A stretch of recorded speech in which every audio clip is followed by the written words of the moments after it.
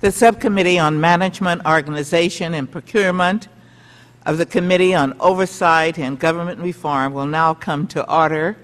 And I'd like to introduce our newest member, and it's Representative Blaine, and is that Lou Temeyer from Missouri. Welcome. Thank you, Madam Chairman. Today's hearing will examine the state of investment management and acquisition oversight practices for major information technology programs at the Department of Homeland Security. And the hearing will also serve as an opportunity for DHS leadership to explain their plans for strengthening agency oversight mechanisms governing both current investments and future acquisitions. Without objection, the Chair and Ranking Member will have 5 minutes to make opening statements, followed by opening statements not to exceed 3 minutes by any other member who seeks recognition. Without objection, members and witnesses may have 5 legislative days to submit a written statement or extraneous materials for the record. I'd like to wish a good morning to all of our witnesses, staff, and all those out in the audience. And as I mentioned, the subcommittee hearing on investment management, stewardship, and acquisition strategies for major information technology, or IT, programs at the Department of Homeland Security will be examined. I welcome our distinguished panelists and look forward to hearing their testimony. Now, today's hearing by our subcommittee is the first look into the oversight mechanisms used by DHS for governing its portfolio of agency acquisition. While examining some of the particulars associated with a number of high-risk IT investments in development that are critical for achieving many of their missions, in fact, roughly $6.6 billion will be spent this year by DHS on technology-specific programs deemed necessary for both administrative and programmatic functions. According to the GAO, the DHS investment review process is inadequate and has resulted in a number of poorly performing or failed investments. In fact, nearly all the programs achieved in GAO's most recent work were proceeding without adequate oversight from stakeholder leaders or detailed budget justifications for their funding. These factors contribute to excessive cost overruns, extended project delays, and projects that are simply ill-conceived from the outset. The Inspector General of DHS offered similar observations and findings in his previous work as well. It goes without saying that funding dedicated to DHS investments will require stout internal controls and planning processes in order to be successful. We know that previous high-profile investments, such as the eMERGE Financial Management Systems program, failed due to significant deficiencies in the agency's investment planning and contract oversight practices. I think it's imperative today that the DHS provide us some specifics about the lessons learned from previous failed programs and how we can be assured that such costly failures will be avoided in the near future. As part of the prior administration, I hope Mr. Duke can explain how exactly we got to this point and whether current circumstances merit moving forward with programs that are extensively flawed. To be fair, I know this is a tall order for her and other DHS leaders to undertake alone, and I implore the administration to become more engaged on these issues by finally appointing someone to head the Office of Federal Procurement Policy at OMB. And today I'm hoping that our witnesses will provide us an updated snapshot of where DHS is by providing specifics about some of those programs deemed most at risk or in a poorly performing state.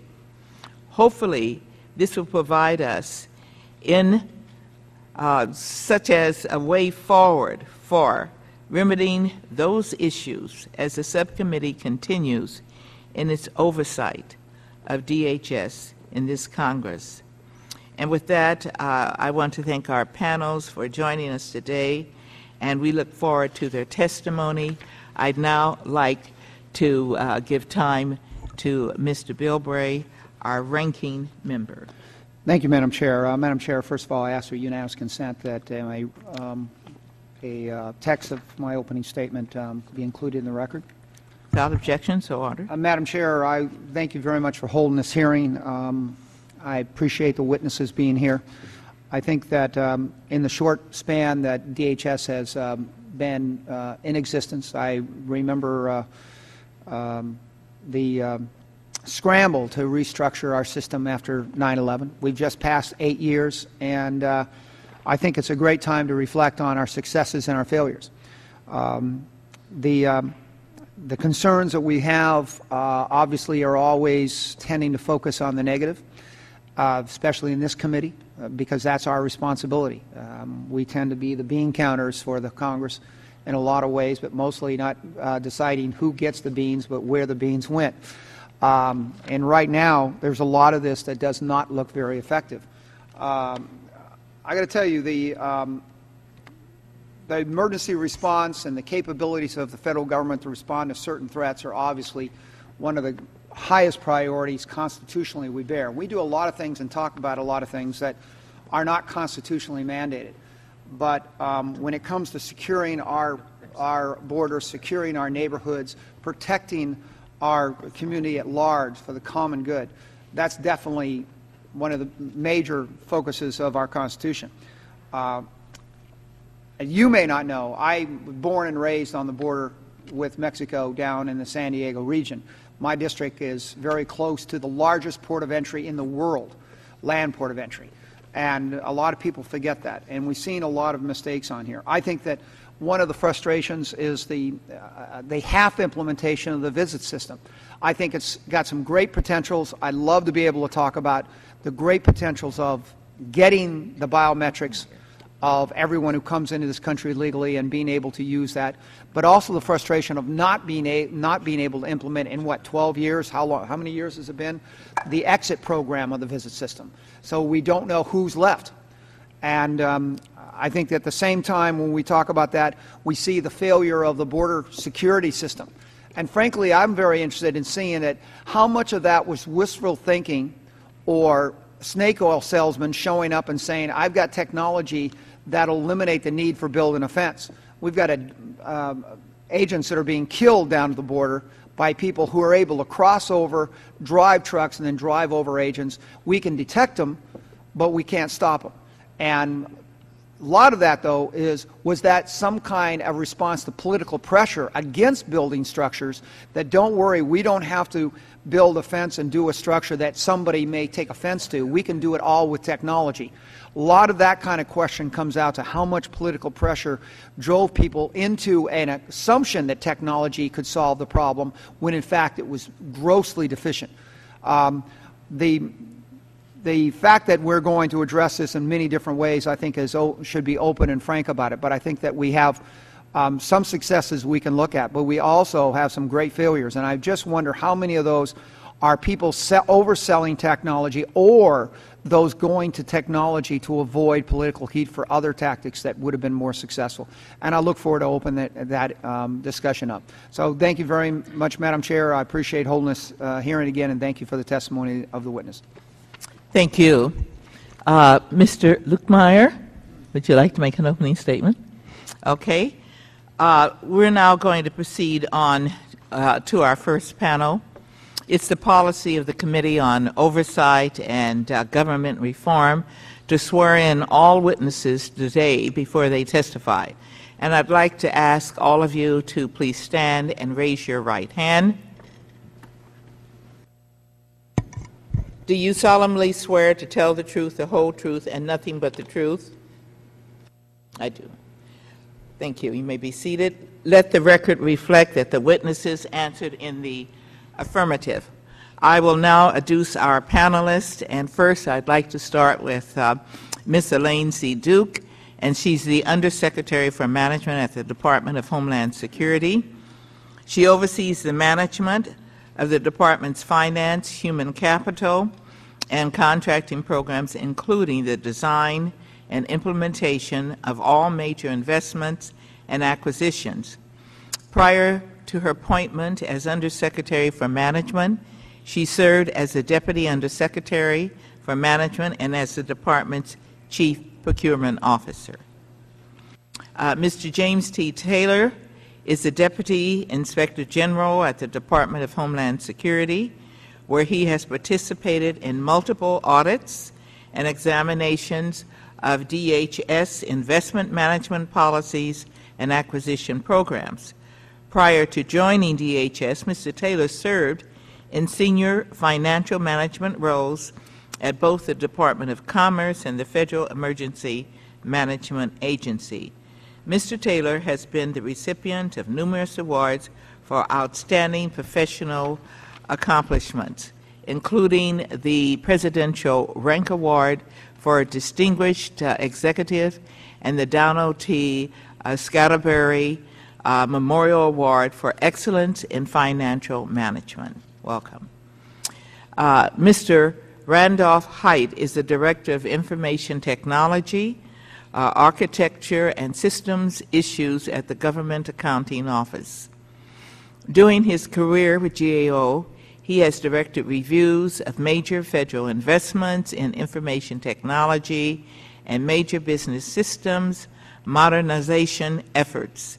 Mr. Height is a principled author of several information technology management guides, such as GAO's Guide on System Testing, the Federal CIO Council Guide on Enterprise Architectures, and GAO's Enterprise and Architecture Management Maturity Framework. And I understand that you're accompanied by Mr. Hutton of GAO's Acquisition and Sourcing Management Division. I welcome you.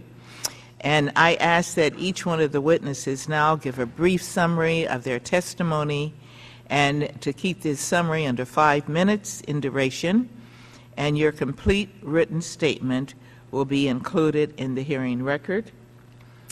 And we recognize our member, Mr. Cuellar, and thank you for being with us this morning.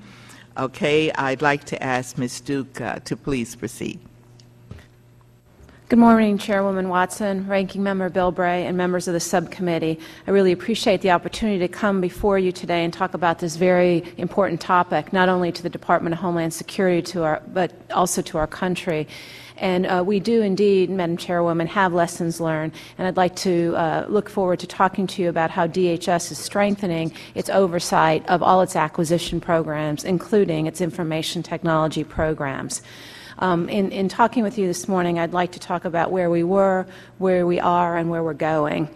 In the aftermath of September 11th, Congress created DHS to provide a central point of command for securing our country and citizens.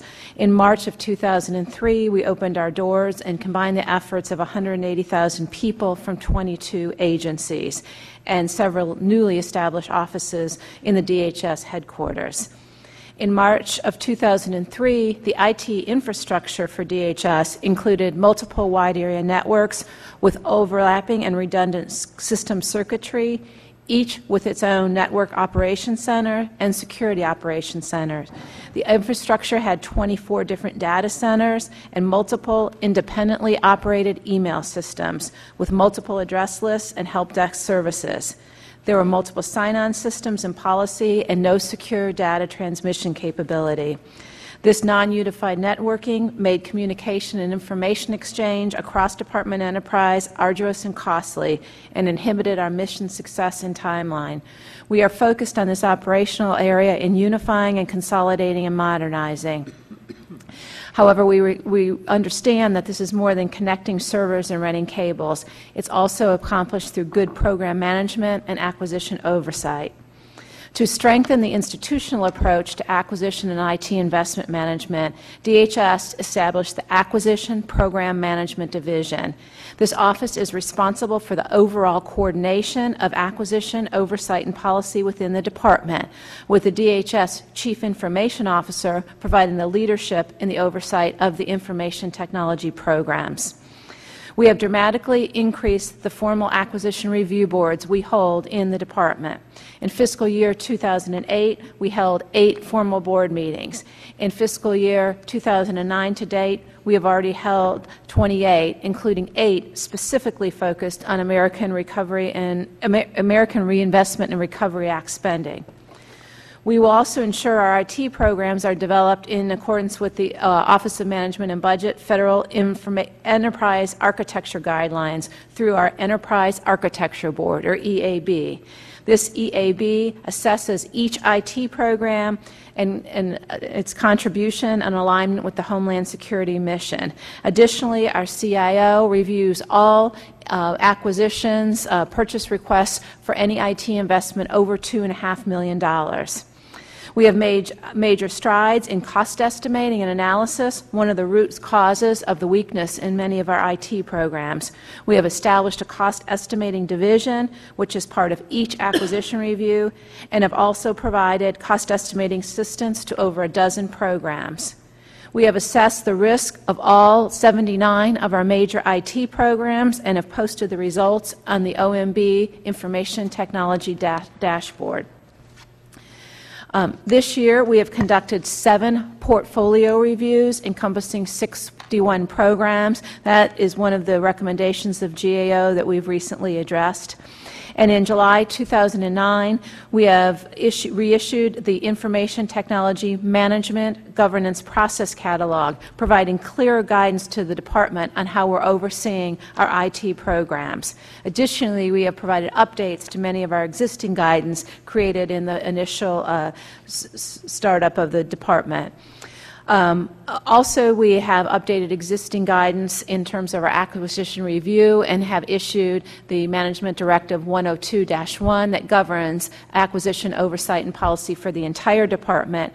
And we have revised how we're tracking action items coming out of our reviews in formal acquisition decision memorandum that have specific due-outs and tracking system.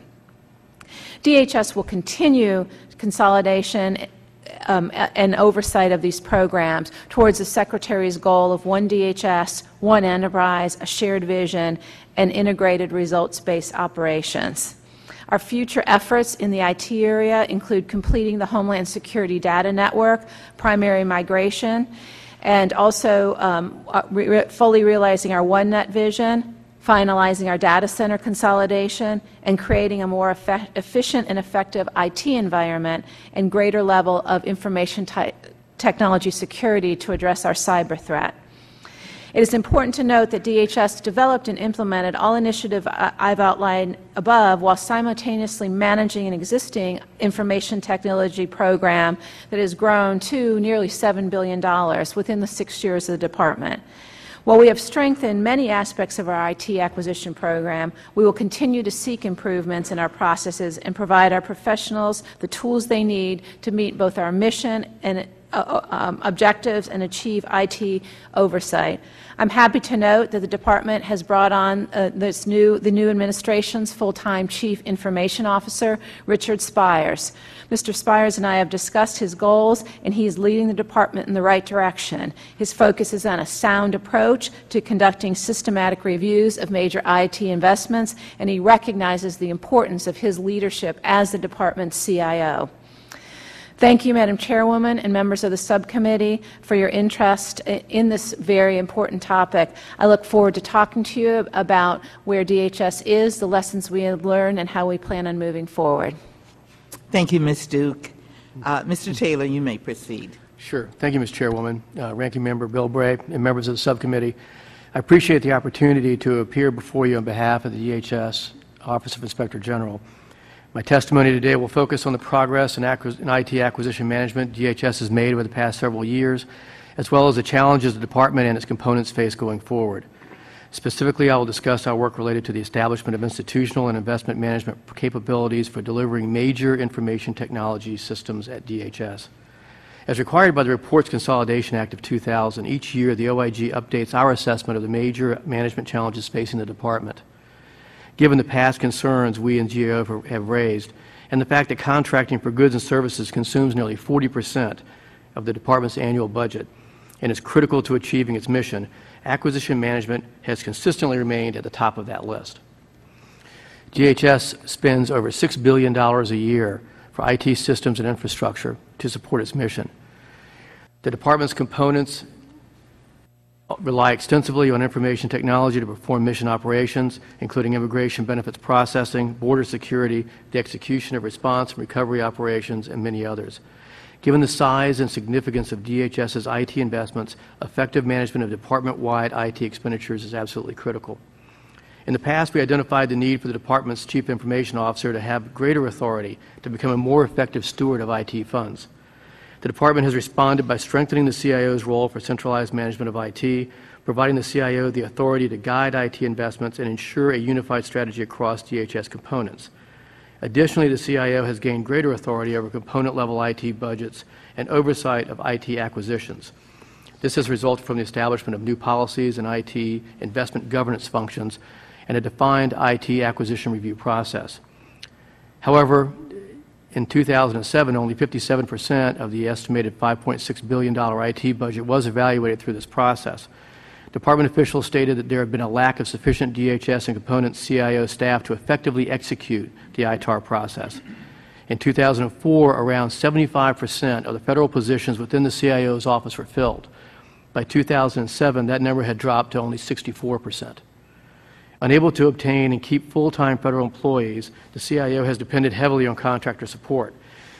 During that same time frame, from 2004 to 2007, the number of contractors increased from 121 to 550.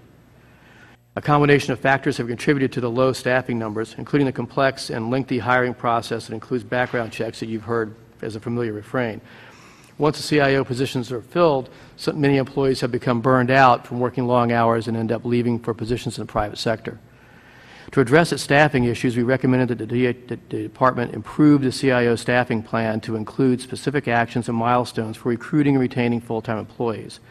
The Department has since developed a revised staffing plan to increase federal positions and to augment overall staff by 236 by 2011. This increase is necessary to address the complex IT challenges facing DHS. An example of a major IT challenge is OneNet, an initiative aimed at consolidating existing IT infrastructures into a wide area network. DHS began work on OneNet in 2005 and envisions it will provide the components with secure data, voice, and video communications. Specifically, DHS is experiencing delays in meeting its scheduled completion date. Some components are reluctant to migrate to OneNet and have insisted instead on maintaining their own Internet gateways.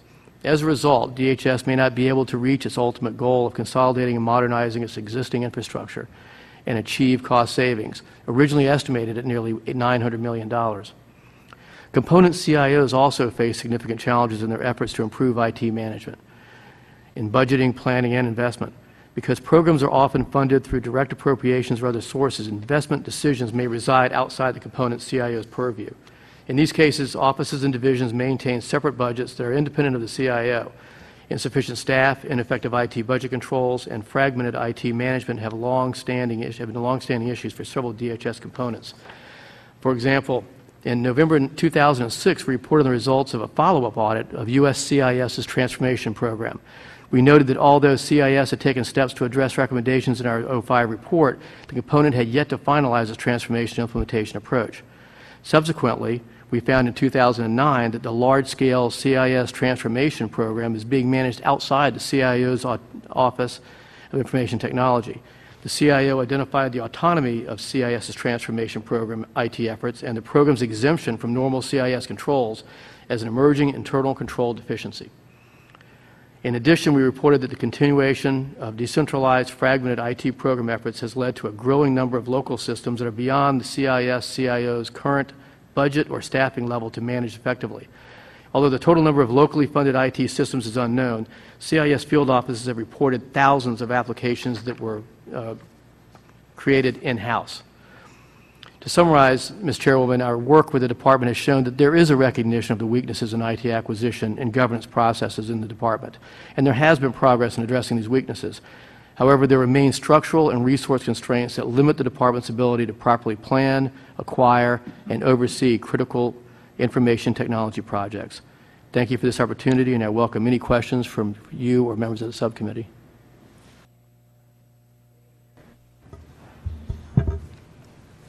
Thank you.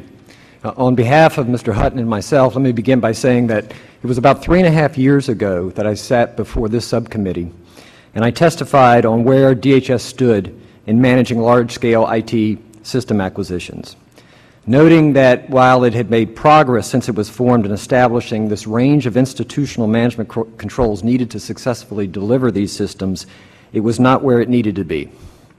Today, 3 years later, further progress has been made, most notably in the last year. However, more needs to be done on a number of fronts to define and implement the range of controls needed so that the Department can successfully deliver these systems on a repeatable basis. Now, what are these institutional management controls that I'm talking about? One is having and using an enterprise architecture which can be viewed as an institutional blueprint to guide and constrain the structure and the content of what these systems are. Another is having acquisition and investment management structures, policies, procedures that decision-making bodies can then use to make informed decisions not only about programs but portfolios of programs, decisions around their selection and the control so they are managed in a way to maximize benefits, minimize costs, and mitigate risks. A third is having a defined system lifecycle methodology that is used to govern how systems are defined, designed, developed, tested, integrated, deployed, operated, and maintained, all through their life cycle. And a fourth is having the people that you need in order to execute all these things. How does the Department stack up today against these management controls? The answer is mixed. For example, it has recently strengthened its acquisition and investment management approach, and has in the last year possibly conducted as many formal oversight reviews of major system acquisition programs as it did in the prior 5 years combined. However, its new approach is still missing key aspects, such as criteria for prioritizing and selecting among competing investment options and procedures governing oversight reviews. Also, while the Department has recently created a system lifecycle methodology, the scope of this methodology does not yet address important topics such as key practices associated with acquiring COTS or commercial off-the-shelf solutions.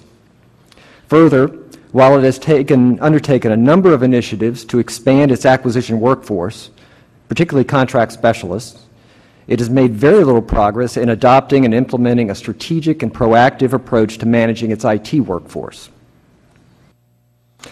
Over the last 3.5 years, DHS has similarly had similarly mixed success when it comes to implementing these controls on large-scale IT programs. Specifically, our work has shown that programs have been allowed to begin and proceed, sometimes for several years, without sufficient management discipline and rigor. And as a result, they've fallen short of cost, schedule, and performance expectations, assuming in some cases that expectations were even set for these programs. That's the bad news. The good news is that when we have reported on these weaknesses, the Department has acted to correct them and bring the program back on track. This means that programs like Secure Flight, for example, which is the pre-screening of passengers on commercial flights, matching their names against watch list, is now being managed effectively. But to get to that point, these programs had to overcome several years of poor program management and oversight. To give you a flavor for the kind of program-specific management control weaknesses that we have seen repeat themselves on these key programs and that have been addressed to varying degrees across the programs, let me cite a few examples. They include poor requirements development and management, inadequate testing, unreliable cost and schedule estimates, insufficient program office staffing, inadequate risk management, limited information security management, and poor performance measurement. So having said all this, what needs to be done? What needs to change? The bottom line is that DHS must effectively manage and oversee its newly starting IT programs, like TASK. TASK is the follow-on program to the eMERGE 2 that the Chairwoman mentioned in her opening remarks. That was a failed acquisition. And he needs to start managing these acquisitions properly right out of the gate. And for those programs that are ongoing but have not yet turned the corner, like the SBI-Net virtual fence, it needs to bring them in line quickly. In my view, the recommendations that we have made to the Department provide a comprehensive framework for doing this, and to DHS's credit, it has agreed with these recommendations, and we are committed to working with the Department constructively to ensure that they are implemented. This concludes my statement. I'd be happy to answer any questions you have at this time. All of you for your testimony, and we're now going to move to the question period, and we will all proceed under the 5-minute rule. And I'm going to first start with Ms. Duke and some of the points you brought out in your opening testimony, but I want you to consolidate them and be more specific. DHS has been operating for more than 6 years, during which you have played a key leadership role in shaping how it requires and acquires and manages large-scale IT programs. It would certainly seem that 6 years is a sufficient amount of time for the Department to become a mature and capable acquirer and manager of IT. How would you characterize where the Department stands in its capacity to acquire and manage major IT instruments? And please describe how DHS matured in developing better capabilities for managing its investment portfolios. Yes, Mr. Chairman. I think it's important to note that we have 3 roles. We're both providing the services in many cases to DHS headquarters. We're building the policies and procedures, and then we're doing the oversight. Both the GAO and the IG have talked about resource constraints. We are hoping this month to reach 100 people in the CIO's office. So I think when we think about all 3 roles, which is doing the IT operations, building, writing the policies, putting the procedures in place, and then actually performing the oversight, I think that puts in perspective how much we really accomplished in 6 years. So what have we done that specifically I think is going to make a difference now and going forward in the iterations of policies we've done?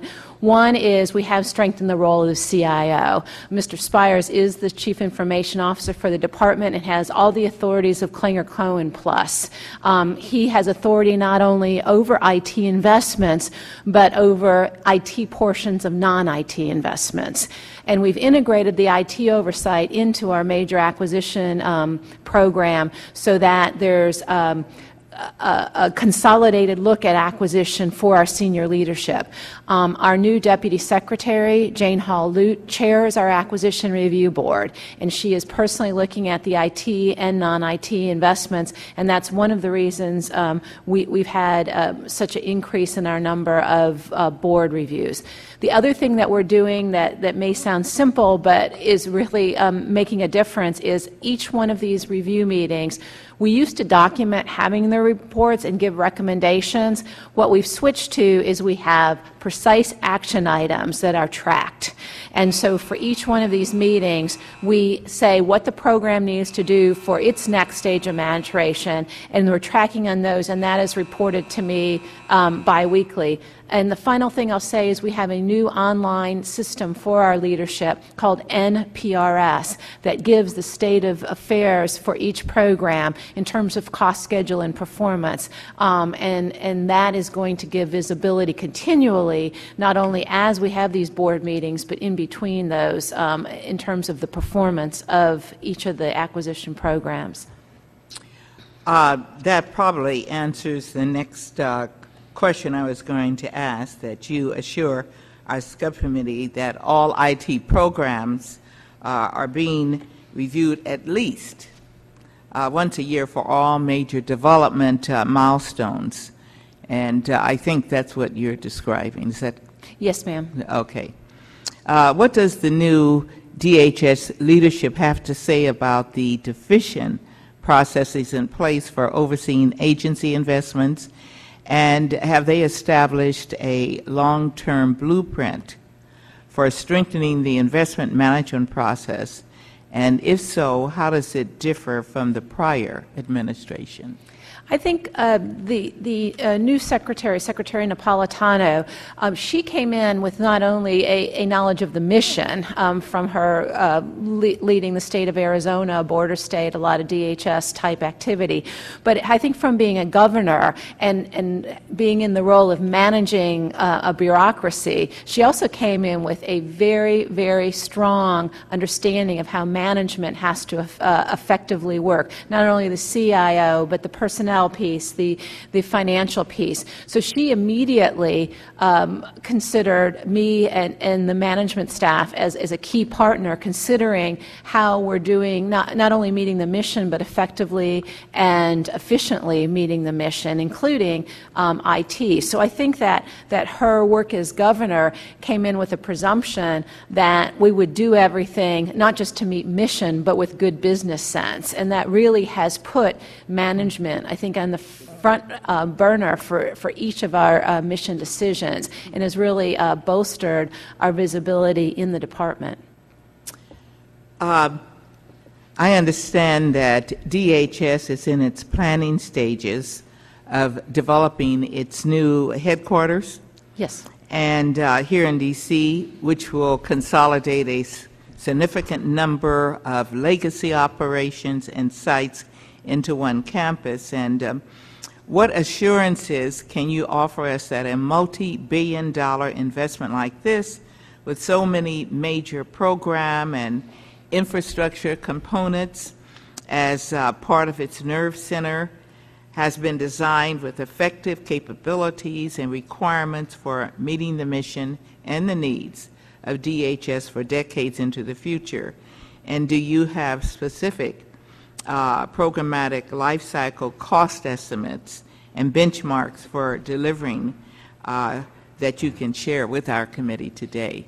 Yes, there's actually three pieces of our headquarters consolidation. There's the St. Elizabeth campus, which has gotten the most visibility, and that is going to be where the secretary and the senior leadership are. Additionally, we will keep about 4 of our existing facilities, including the Secret Service building and a few others. And additionally, we will be consolidating the remaining 40 or so leases from the National Capital Region into about 1.2 million square feet. So we will actually end up with about 5 to 8 facilities. The way we're managing that project is through management, the Chief Administrative Officer. We were given 20 positions to manage that project in DHS. We got them in fiscal year 09, which is really a recognition of our appropriators that you do need the staff to manage that appropriately. Additionally, with leasing, because this is a GSA site, we are using GSA as our execution agent. So we are using our 20 assets to determine the requirements to make sure we have a stable program that meets DHS's headquarters needs. All the work is being executed through GSA. They are awarding the contracts and they are managing the contracts, and they have the expertise and the bandwidth to actually do those programs. So I think that the fact that we have a program office fully dedicated to this, in addition to DHS's expertise in facilities, will help ensure this project goes forward. I want to thank you, Ms. Duke, and I now recognize our ranking minority member, Mr. Bilbray, for 5 minutes. Thank you, Madam Chair. And let me just say to our witnesses, as I ask questions to one member, if there's anything you want to add to it, this is a dialogue, we're trying to get into it. Duke, I'll start with you. Where was the department coming from? And I know it predated the department to some degree and got into it, but this whole issue of the virtual fence, the technology could replace structures, and then have Boeing walk in and say, basically, we can handle all of this. You don't need to do this. You don't need to do that. How did that evolve? I mean, how does a I mean, and I think all of us here kind of trust our lives to Boeing every couple of weeks. But I'm not so sure I'd choose Boeing to be a security force for the national frontiers. How did that evolve into such a bet on technology that ended up going, basically going bust? Well, I think that our approach to the southwest border started with looking at what mix of solutions do we need to appropriately secure the border. We call it an alternatives analysis. What mixture of people, Border Patrol, tactical infrastructure, which includes fence and roads, and technology do we need based on the geography and topography of especially the southwest border. And we started doing a very systematic look. I think that the deviations in the program from taking a really bottoms-up look ended up by the urgency, or were driven by the urgency of protecting the southwest border. So I believe if there's one fault that I can point to be kind of a root cause, it would be instead of completing the analysis of alternatives and looking at what are the operational requirements of the Border Patrol to secure the border and building up to what we buy, because of the urgency, there was a predisposition to jump to solutions, to jump to technology, whether it be tactical infrastructure or technology, but not really take the time. Looking for a silver bullet. Looking for a silver bullet or jumping to fixes rather than looking at the Did anybody needs. take the time to go down and look at the terrain, to look at the operation? I mean, the fact is, I'm not against the IT application there, but anybody who's ever been there realizes that jersey walls across the canyons were going to do a lot more, a lot quicker than putting up towers with sensors and whatever. But there was, I hate to say this, I'm a history major. It reminds me so much of what happened after World War II, when the Air Force came in and said, we don't need the Army, we don't need the Navy. You know, with the atomic age, all you need is airplanes that can drop bombs. And all the other services should be abandoned, so bet on us. And Korea, and we were actually moving towards that. Korea taught us real quick what a failed concept that was based on that.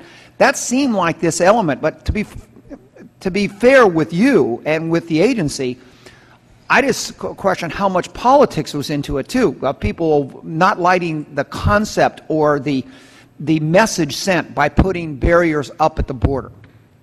And how much of that influenced it? And then how did Boeing end up with this thing? I believe that Boeing was selected because what the acquisition strategy, what we're looking for is it was a major systems integrator, and Boeing brought both the ability to help DHS in determining what mixture of technologies and infrastructure go at the border and the capability to perform. I think in terms of the tactical infrastructure, that was our first focus, the fence. In terms of technology, we are moving forward very carefully, and we are doing capabilities demonstration to see what benefit technology can bring. But I think in going to Mr. Taylor's comment that we should move carefully, and Mr. Height's on new programs, we are not wholesale just deploying technology across the border. We are doing 2 small test projects in Tucson and Ajo and seeing, does this technology help the Border Patrol? Okay, and let me just say, I have seen technology work great. We were actually back in the 70s using ground sensors that had been developed during Vietnam, and the Border Patrol were using them back then. There was all kinds of technologies. They're still using those. You don't drive a road in the border region without our guys knowing that a car has passed. What about the visit system? One of the great successes is the fact that we now have the database and biometrics on everybody who comes into this country legally. And a lot of people forget that 40% of the people who are illegally in this country are overstays and would fall in that category. That's been a great success, but what's happened over a decade of waiting for the exit program, and I know my time has expired, but that's a very important.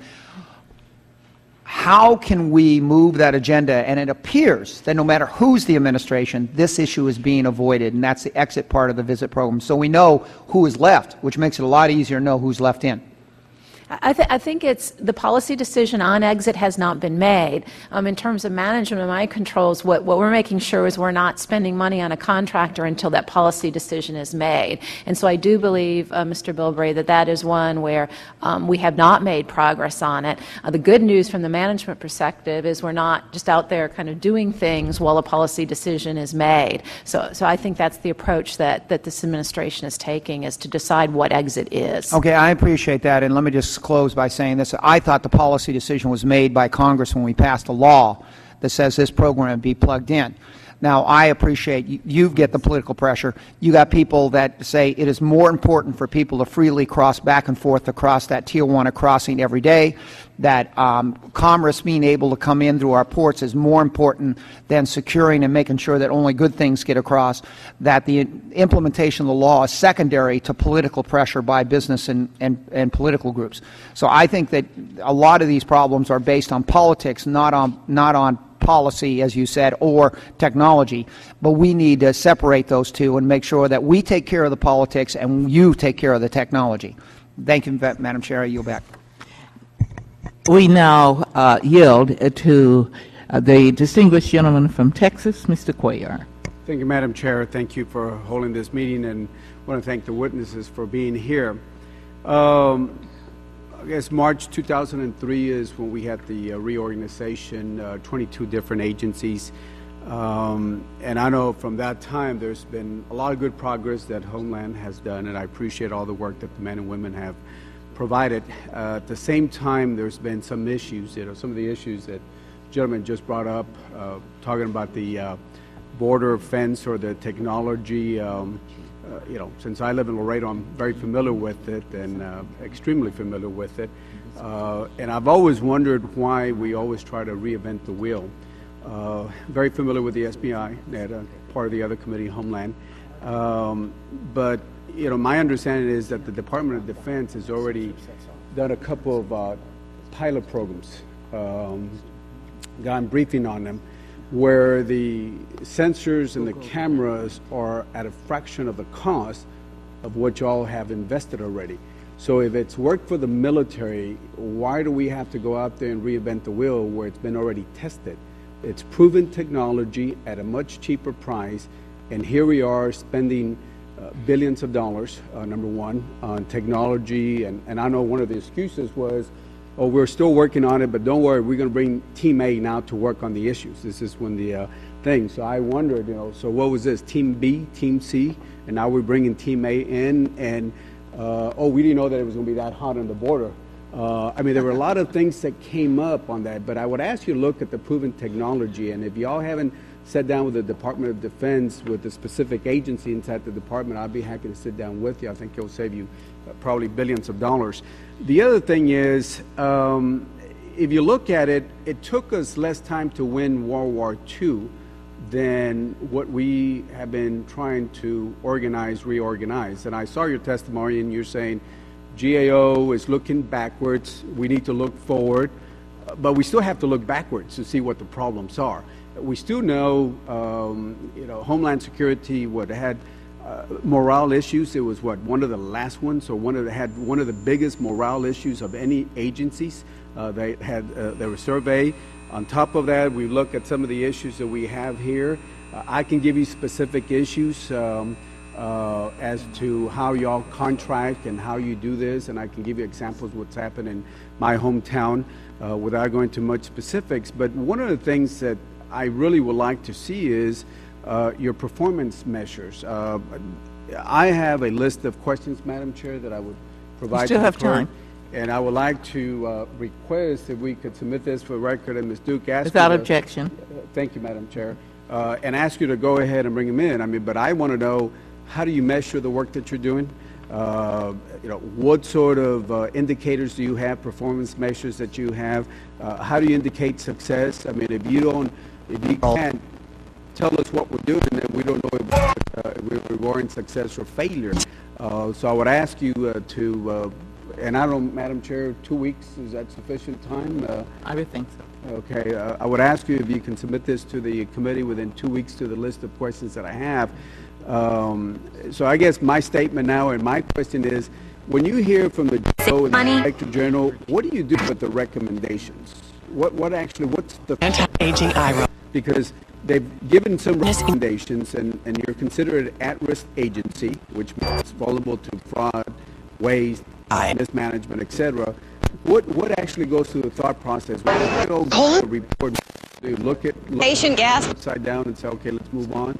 What's the thought process? Phillips Colon. No, I mean, we take the reviews of the IG and the DAO very seriously. In addition to the provided us by Congress, most very rarely that we the findings. We might not concur on specific. And I think that when you look at the reports, generally they're saying we're moving in the right direction. We just have gaps still in the effectiveness of what we're doing. So do follow up on our recommendations. The meat is mixed. We won't do pumpkin and close the recommendation if we haven't seen something. Go ahead. Let's see.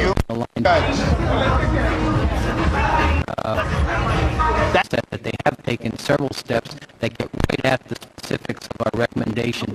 But we really believe, and I think Mr. Cuero mentioned the importance of looking back, we feel that we've done where we looked at the execution of their investment reviews from 2004 to March 2000. This is perfect. It just was not right of delivery. And we came up with identifying reasons why it's important that you look back. The perfect meal. It hasn't worked in the past. Follow through the end. Fully met. That report, now that I understood it a little more fully, we were moving in that direction, but again, the GAO thought we weren't making enough progress. So some of the specific recommendations was we're not holding enough board meetings, we're not documenting them properly. You're not having enough meetings? Enough board meetings, yes. They looked at how many acquisition review board meetings we were having, the documentation of them, the follow-up, and those type of things. I think we've corrected that. At this point, the recommendations are still open because they want us to demonstrate sustained performance in actually keeping the system going. But yes, a lot of it was counting the number of review board meetings we had and the documentation of them.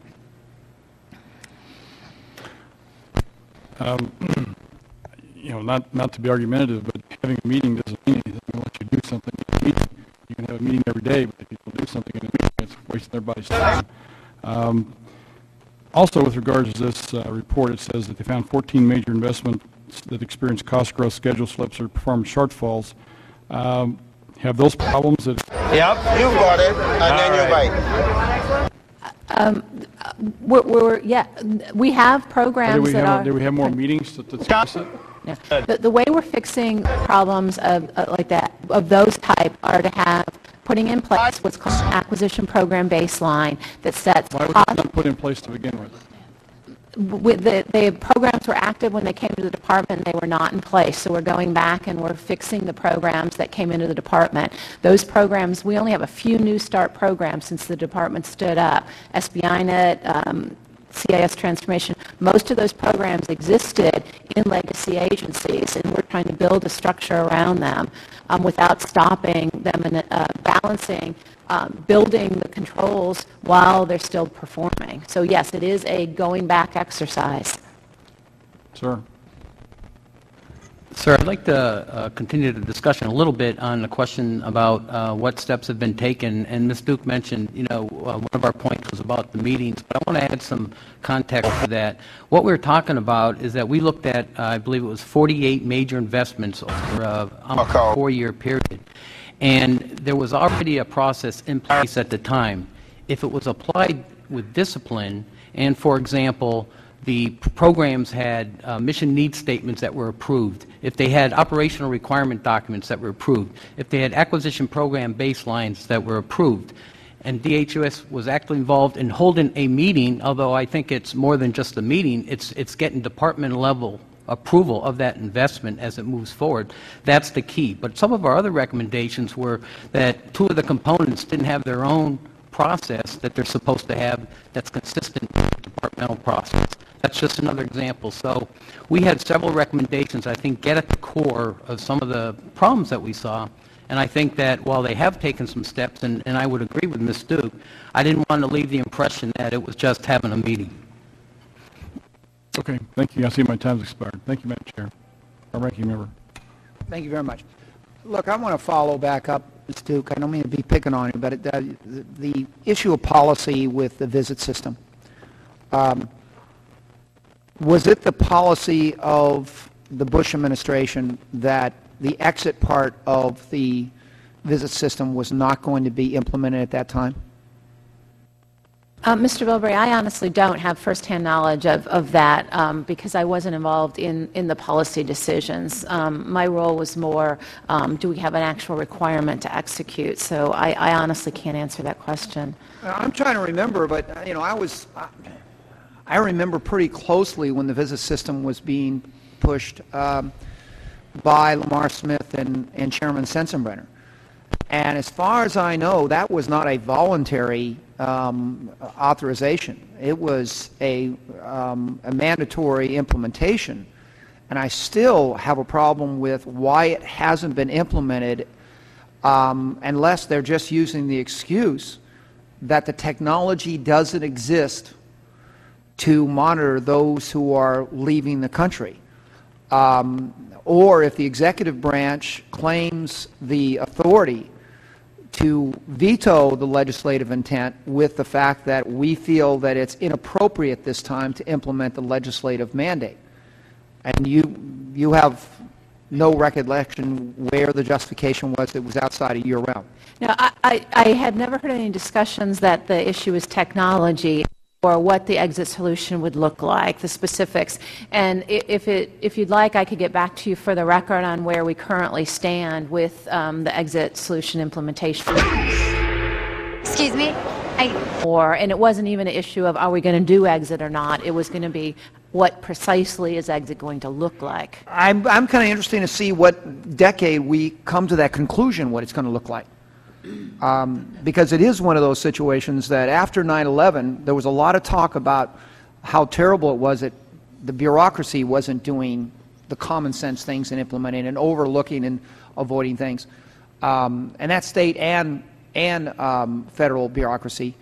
But now, after all this time, to go back and say we're still trying to figure out what we want this to look like, at a time, and let me just say this, at a time that our neighbors to the south are stopping traffic and going through traffic as it comes south.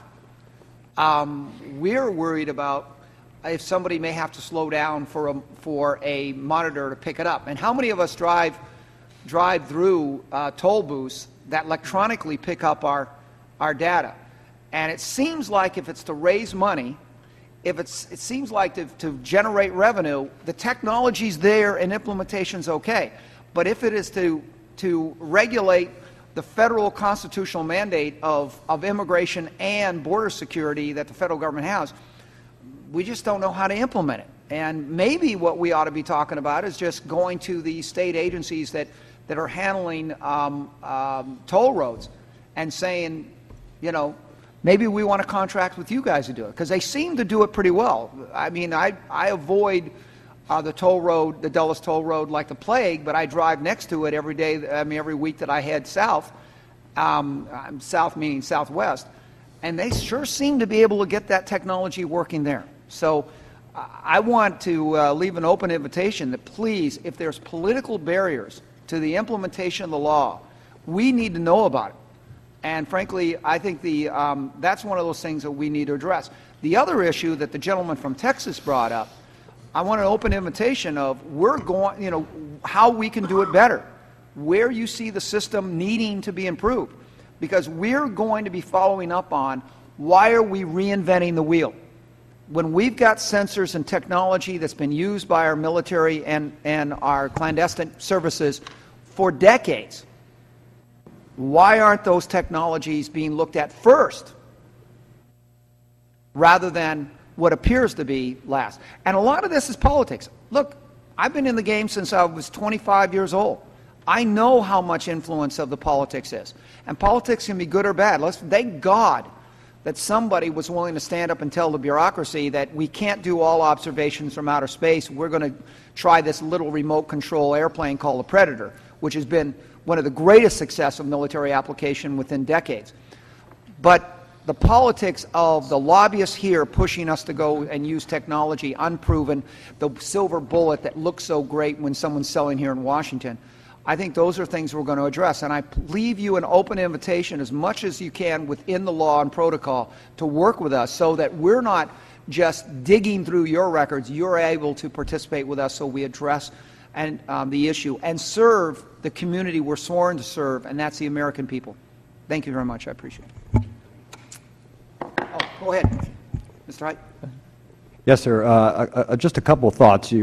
Concerning U.S. visit exit, I can't comment to the extent to which there's a policy or political decision. I'm not aware of that. The real challenge in dealing with U.S. visit exit is that the physical infrastructure was never there to screen people as they were leaving this country. It has always been there to screen people as they come in, and there are extraordinary physical space limitations for land-based borders as well as in airports and seaports too. So the real issue, the real challenge that's trying to be dealt with now with respect to U.S. visit, it's not technology, it's operationally how are we going to implement this? How are we going to implement the technology? Who's going to do what? Is TSA going to do it at the checkpoint? Is CBP going to do it at the gate? For land borders, how we are going to expand the physical lanes in a very constricted environment on some of these urban ports of entry. So that's the nature of the challenge that's being dealt with now. Okay, and let me just say this.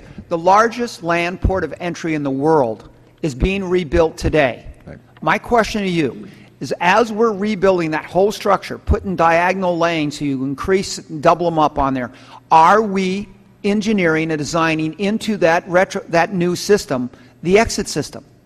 Is that being engineered in there? Do you know?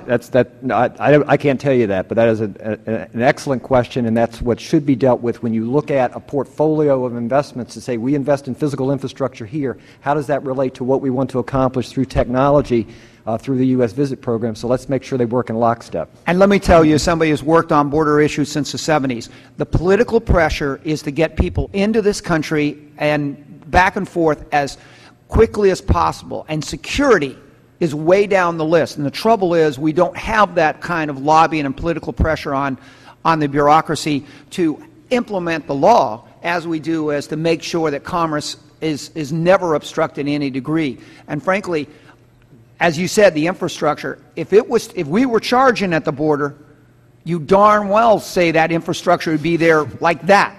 But when it comes to securing and implementing the requirements of the representatives of the people of the United States, it's been put off for a decade. So I guess that's one of those things that we need to make a priority. And my staff will be checking with the millions that are going into redesigning and rebuilding the border crossing at Tijuana. Let's see if the exit part of it's being executed. Let's see if the administration is following the law or responding to the political pressure. Mr.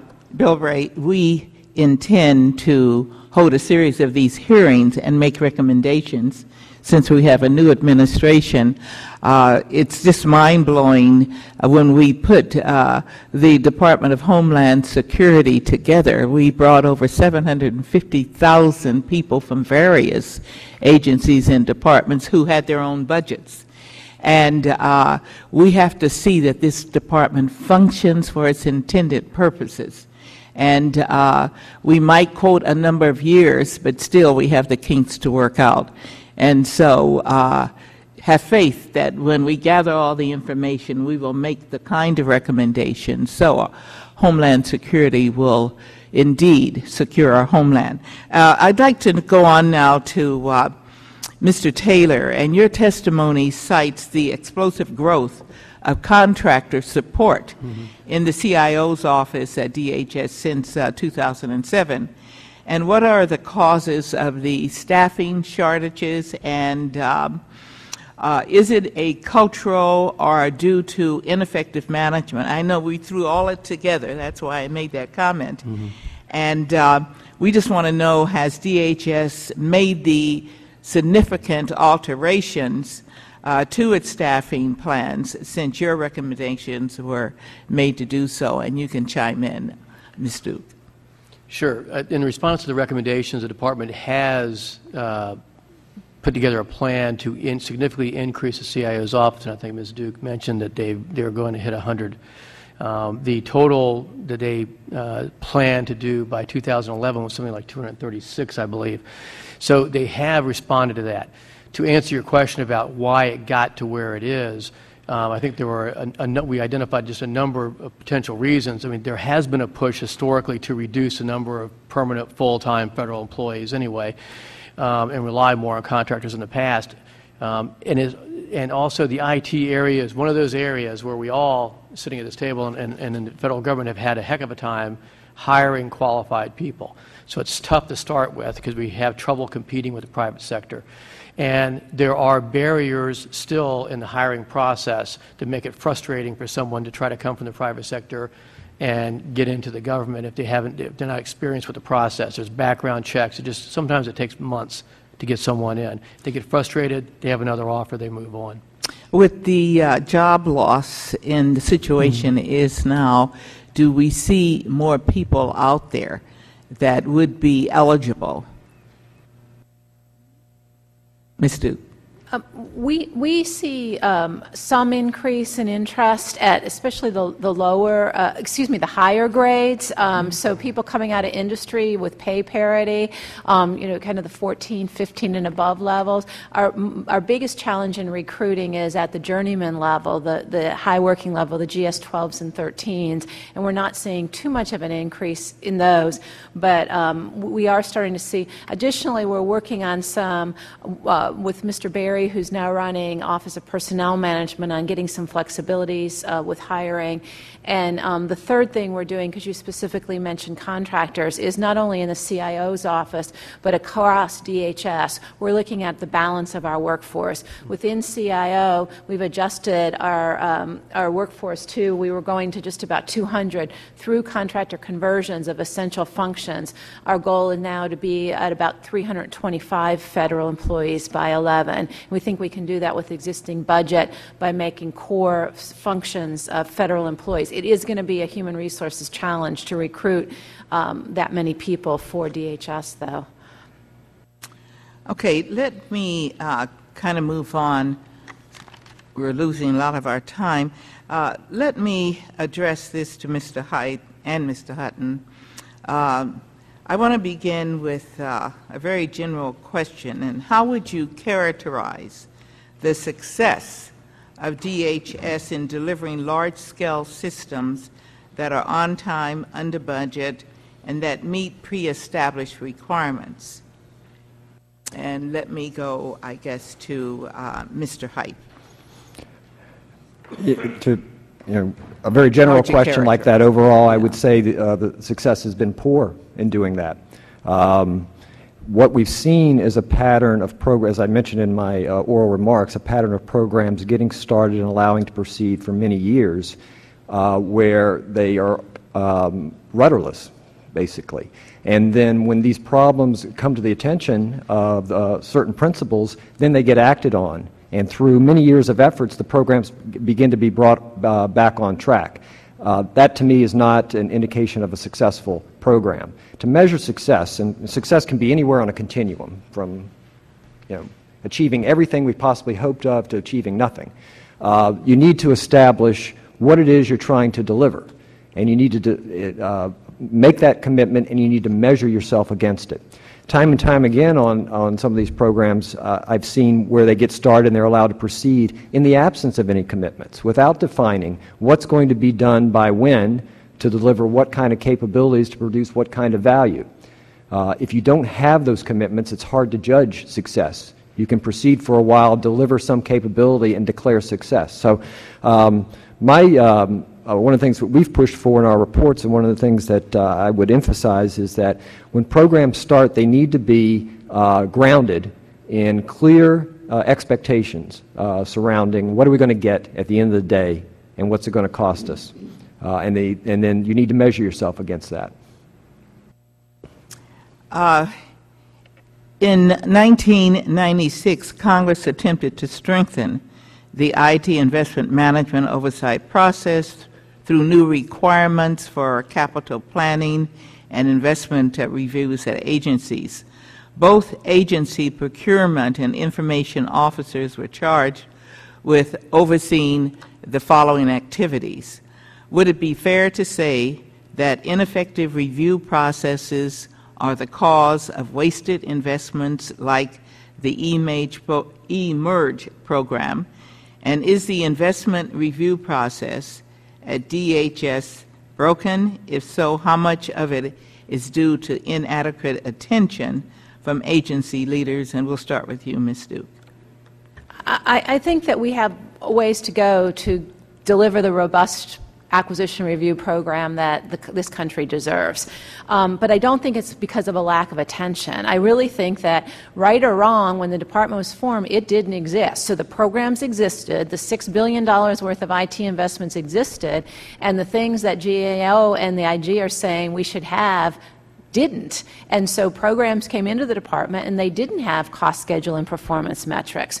So what we've had to do in setting up the program is go back and put those in place and then start measuring against them. So the result is that, you know, things have taken time because we can't measure performance until we actually put performance metrics into place. So in a lot of the first years of the department, we've been in a remedial mode. We've been putting things into place. And now as we put them in place, we can measure against them and track performance. But we have been, you know, I think that some people erroneously believe that we started out kind of zero. We started out in a hole. And I think we've dug ourselves out of the hole, but we're not to the preciseness that this country deserves yet. I understand that Senator Carper has introduced legislation that would make significant alterations to the IT investment management process, including increased requirements for budget justifications and transparency during the development life cycle. And should we be using firm financial benchmarks at DHS for determining when to pull the plug on programs with cost overruns or deficiencies beyond certain thresholds? And are there statutory changes that could be made to strengthen the oversight processes in place at DHS? Or are there problems more related to the execution of current processes in place? And let me just start with the GAO, and then we'll go on to the IG. Madam Chair, my position on that is you shouldn't have to legislate good management. That's true. And in fact, legislating good management can sometimes be a dangerous thing to do. It can have unintended consequences. So what I believe is that the mechanisms are in place, they're understood. The issue comes in execution and implementation. And in the absence of implementation, it doesn't matter how great a process or a review board setup that you have to execute it. So I would go back to something I've said many times, is that for a program of this kind of magnitude to be successful, there are literally 100 stars that need to align. And any one of those stars can have a major impact on that program. So there's a lot of things that have to be done right. And, you know, oversight is one of those variables, but there's a whole lot of others in the equation that need to be done right. And the reason that some of these programs have fallen on hard times over the years is through a combination of these things. And to Ms. Duke's point about the fact that they inherited these agencies, these component agencies, and inherited their programs, and hence the department didn't have its own institutional ways of overseeing. That is true. The components should have had their own. And the components should have been paying attention to them, and the components should have been doing these programs correctly. And that wasn't happening. Thank you. Mr. Taylor. Yeah, I'd like to actually back us up. I think the most valuable service that a procurement office performs is helping management determine what its requirements are in the first place. And what we've seen over time is a lack of firm, measurable requirements. What is it we're trying to accomplish with this technology application? What is it we're trying to achieve? And we start with those kinds of problems, that and the constant pressure to respond. Respond in terms of disasters, respond in terms of a crisis at the border. We need to do something quickly so we don't have time to really work through all of our requirements. And so the requirements change. And whenever that happens, you have serious problems with oversight. You also have a problem where it's not so much that the department doesn't have the infrastructure identified, it's being able to staff it, as we talked about, but it's also being able to follow up and manage at the component level. So we need to focus the kinds of authorities we have in the CIO at the department level on the component CIOs and have them responsible for identifying and managing IT budgets and staying on top of IT projects. Thank you. And Ms. Duke, would you like to add to that? I agree with both the GAO and the IG. I guess in terms of what the GAO said about what it should be, I agree totally. Unfortunately, as the execution person, I have to deal with reality and what is, not what should be, and trying to get to should be. I think that we do visibility into the budget by the CIO is very important, and we have instituted that through our performance review process. And I think that we have to put the performance measures in place, hold the program managers accountable in the components, and I think also we have to have the discipline to be nimble and quick, because our enemy is nimble and quick, but have the discipline to not just do things fast. One of the early cultural pressures on DHS was to do it fast, and that seemed to be the measure. And we're trying to, right now, hold the line of doing it fast enough to meet our threat, but do it well enough. And that is a trade-off between cost, schedule, and performance. And that's one of the biggest cultural changes we're in the midst of right now. Mr. Bilbray? Madam Chair, I'm going to yield my time to the Chair. I just want to say, in all defense, we have gone through 8 years without another major attack. So I think we can say to DHS, congratulations, but at the same time understanding there's huge amounts of waste of resources, effort, critical resources that can be used in other locations. So we have been successful. We don't know if that success is through accomplishment or dumb luck, but we'll take it, whatever. But let's move on and not depend on let's make sure in the future that dumb luck is not what we're depending on. We have a responsibility to straighten this out and try to get into it and make it as effective as possible. So we can move on from there, and I yield to the Chair. Thank you so much. Let me move on, and this will be our last item of questioning and information.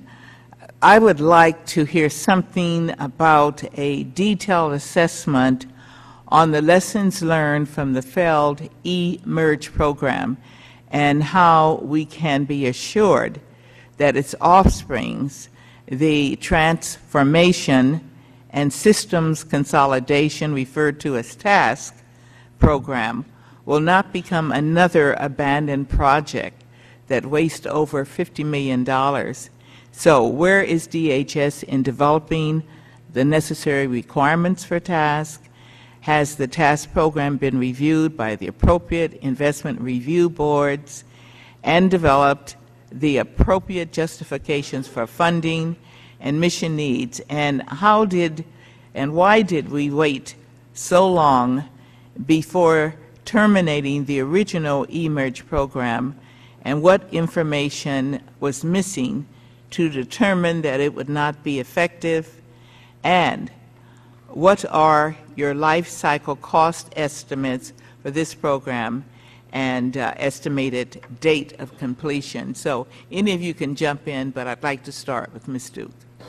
Regarding eMERGE, the two biggest lessons learned from the original program that was done within the first year of the department it was a noble objective. We have severe weaknesses in financial systems in many of our components, to the point where we cannot get to a clean financial audit with the current systems. That has to be corrected. Second, we learned from industry that a single or a shared financial system is essential to an effective merger. And so we need some type of communication between our financial systems to be the mature department that this committee and the country wants us to be.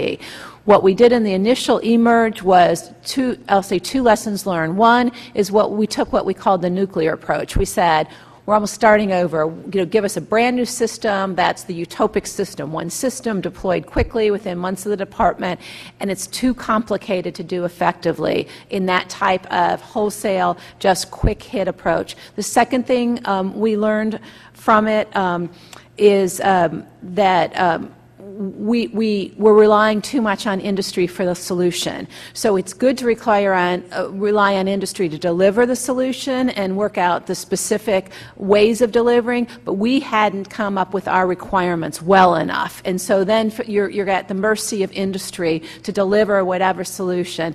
And so our regrouping and our time has mostly been focused on the requirements. The current program task that is being overseen by leadership in significant detail. The RFP is out on the street. There will be another acquisition review board this calendar year to look at the next date. I'll have to get back to you on the life cycle cost estimate, but it's a multi-billion-dollar program if executed throughout the department. But it does allow for a more staggered approach so that we really balance risk. So it is really a total revision of the approach to financial system management. Yes, Mr. Height, please. Just a quick thought on that. We have ongoing work looking at the task program for House Homeland Security Committee and for the House Appropriations Committee. I believe it's scheduled to be issued this fall, so it's coming to a conclusion. And what it's doing is looking at the 6 recommendations that we had made relative to moving forward on the son of Emerge 2. And so we'll be able to speak to what the department's doing relative to defining a strategy for the program, developing a concept of operations, putting in place the means by which, the processes by which they're going to manage it, et cetera, et cetera. I'm just going to throw out some of the other programs, too, and you can, across the board, just comment on them. The Automated Commercial Environment Program. And it did not meet its cost schedule or commitments, and the costs went up. And then another program, Rescue 21, is plagued by cost overruns and so on. So can you comment on what happened with those? Before I comment, I'd also offer to brief you or your staff on specific programs at their convenience so they can get a... And I just want you to know, we're holding these hearings so we can fix what went wrong. And how do, we're putting together this humongous DHS. We want to get it right. So what we want to find out is how we, and I don't think we have to, as has been mentioned, do it through legislation. We just hope that the leadership in the various agencies and departments will be able to improve. I'm sorry, ma'am.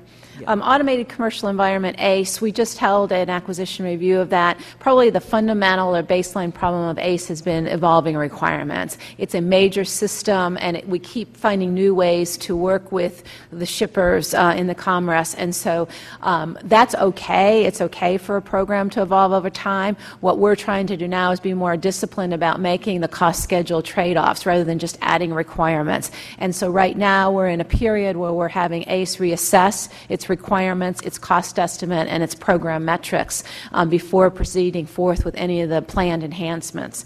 In Rescue 21, one of the fundamental problems with the initial part of Rescue 21 is there were some COTS solutions, as this committee's talked about, to the control system, and the initial way we moved forward with Rescue 21 was to develop a unique developmental control system. And so one of the things we've learned on Rescue 21 to get that back on track is we've gone away from that developmental system, similar to the approach we talked about on SBInet. And that change in strategy, which I think is good for the program in the long run, to have a commercial system, did cause some cost increases. And I'd like to have GAO comment on the SBInet and where you see it. It was about, let's see, about 10 months ago, we reported on where SBInet was at that time. And our message then, it was unclear what was going to be delivered, by when, at what cost, to what locations. It was constantly shifting. What it was going to be was shrinking without becoming more specific. When it was going to be delivered was moving further out to the right on the timeline, and the costs were a veritable unknown at that time.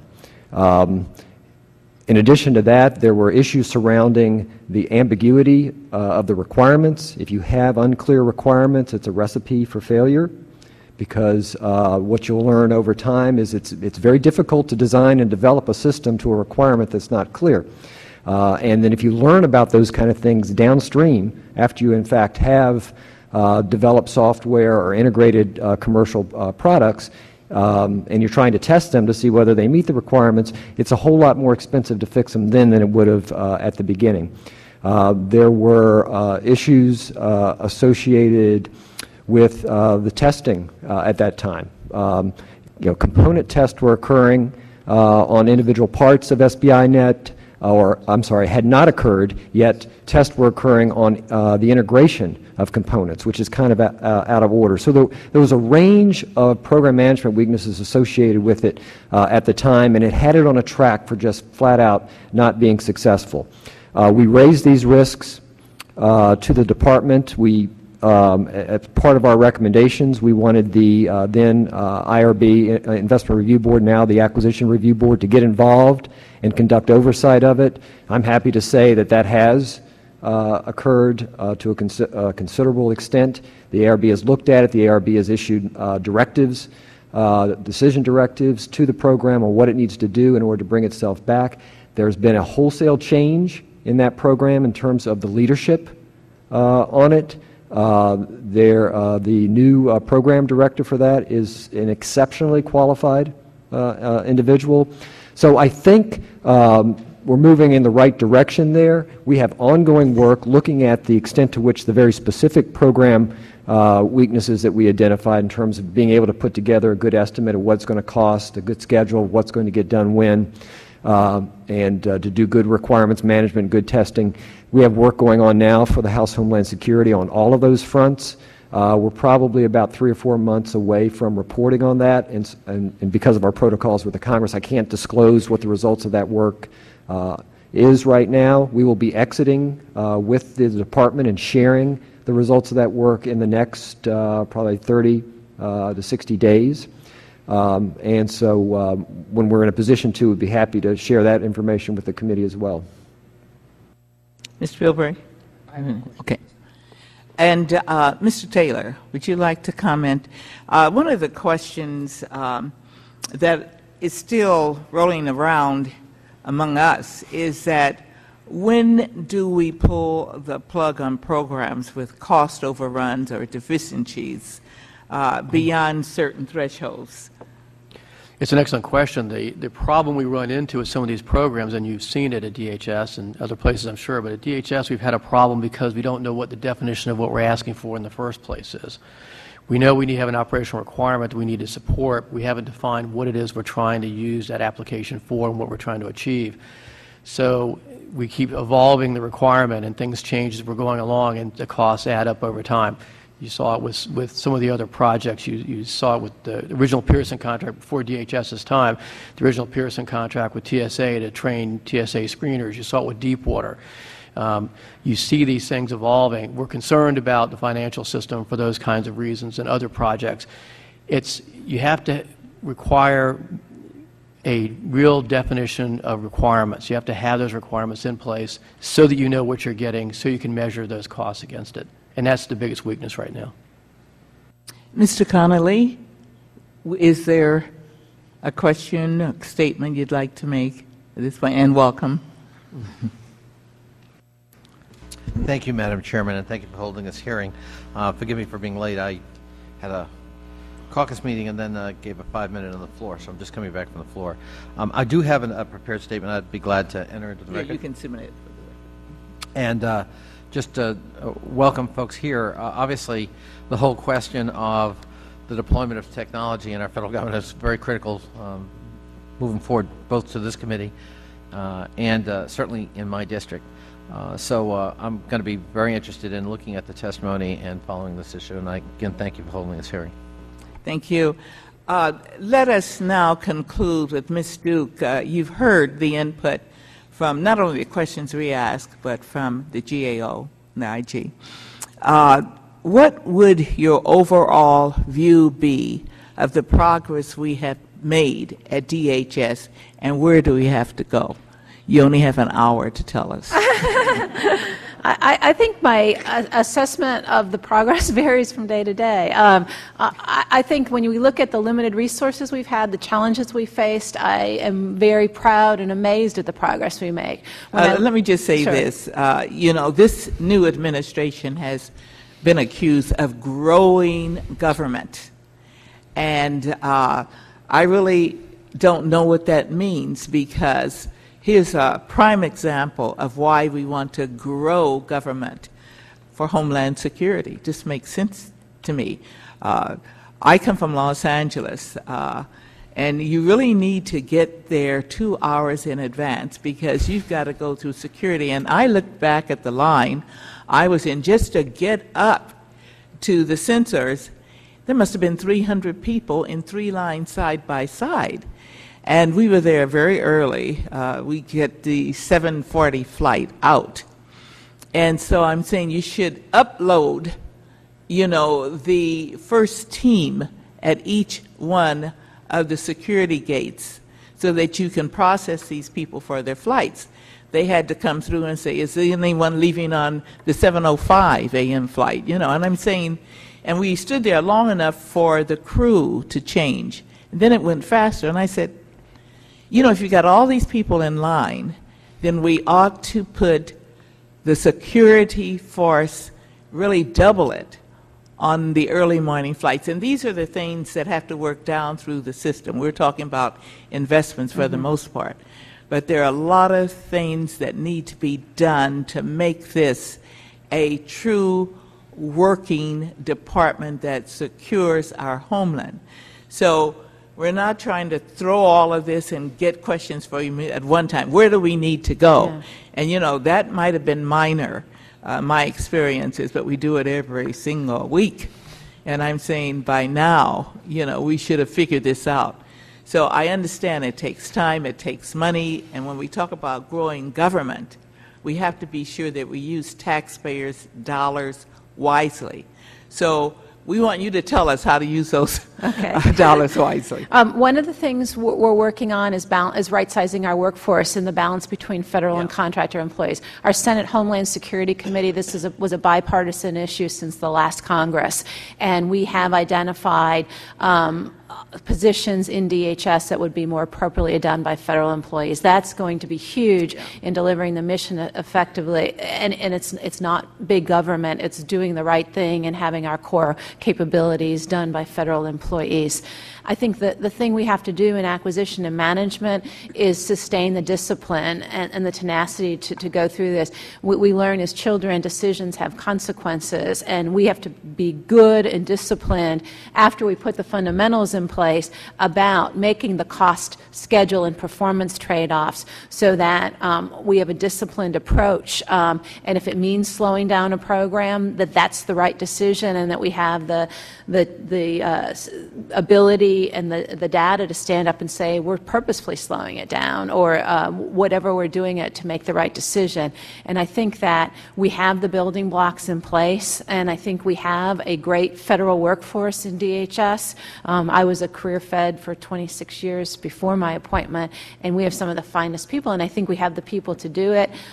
We have the leadership in place that'll support them, and I think that we do have the oversight of our committees that help, because it helps us keep the focus on it. So my personal opinion after being at the department is the building blocks are in place, and the proof is in, as both GAO and the IG have said, in the doing and the discipline to keep it up and have the discipline to make the hard decisions when they need to be made. We're going to send out to you the questions that were raised by Mr. Cuellar, and we'd appreciate the answers. And if any other members of the committee would like to have any concerns or question answered, we'll send them out to you. Yes, Mr. Connolly. Madam Chairman, we will, with your consent, submit some written questions for the record. Could I just add one little thing to your describing your experience at LAX? I would just plead with DHS. It may seem like a small thing, but every time I've traveled, I've been impressed with sort of an unevenness about the training of handling the public by security personnel. You know, it's just as easy, maybe even easier, to get compliance with hard-pressed travelers waiting in long lines, understanding that security is an issue, when there's a please affixed to the request. I have been stunned at how many airports I go through where TSA folks act in ways that are profoundly disrespectful to the public, where they're barking orders and making commands, and it's frankly just lack of training. And the public is not the adversary. The public is, in fact, just as much concerned about security as is TSA, and wants to be cooperative, but it makes it a little harder, gets people's back up, and creates needless stress when, frankly, we don't treat the public with the respect they deserve. We're serving that public. And so I would plead with DHS to, it may seem like a little thing, but I don't think it is. I think if you want the public's full cooperation, support, and sympathy for the mission, then treat them with the respect they deserve. And I would plead with you to start to try to have that ethos better imbued in the training programs and in the mentality of some of the folks who serve the public. Some are great and try to use good humor and treat people with respect, but all too many do not. And you know, this is the United States of America. The public's in charge. Thank you. I'd have to follow up on that too, because that's what I was referring to. The TSA has to do a better job in selecting the people that work at first contact. You know, you go, you get your ticket, and then you get in that line. So they really are the first contact as far as I'm concerned. They yell continuously at people rather than saying, you know, take your shoes off and place them on the belt. That's what we have to do in L.A. Here you can put them in the bin. And, you know, it changes every airport you go in. And I can understand that. But you really need to treat the public a little differently than we get treated. We travel twice a week, 5 hours and 15 minutes for me. And I said to them yesterday, you know, I'm going to see what we can do about making the process more useful and smoother and not as antagonistic as it appears to be. I mean, that really irks me, someone who flies all the time. So anyway, I mean, that's minor, but it means a lot to the passengers. And one of the things that annoys me is the personal conversation among the employees when there could be someone there who really needs to be checked out. And I don't need to hear about what you did last night and your personal problems and who is saying what, and that's the conversation you have to stand and listen to. So we need more focus, we need more, shall I say, accuracy, and we need more detection, you know, and not everyone is an intended terrorist, but that's the way we're treated. But however, that's rather minor, but it is an important issue to start thinking about. I want to say to the panel that we appreciate your input, and this is a hearing to gather information to make this particular service to the people, DHS, the best ever, because you've heard the complaints out there in the streets, and it's like we are the biggest, shall I say, interfering big brother into people's business. We're growing government, and we're endangering people's futures, their children, their grandchildren, their great-grandchildren. We're destroying our nation. That is not our intent.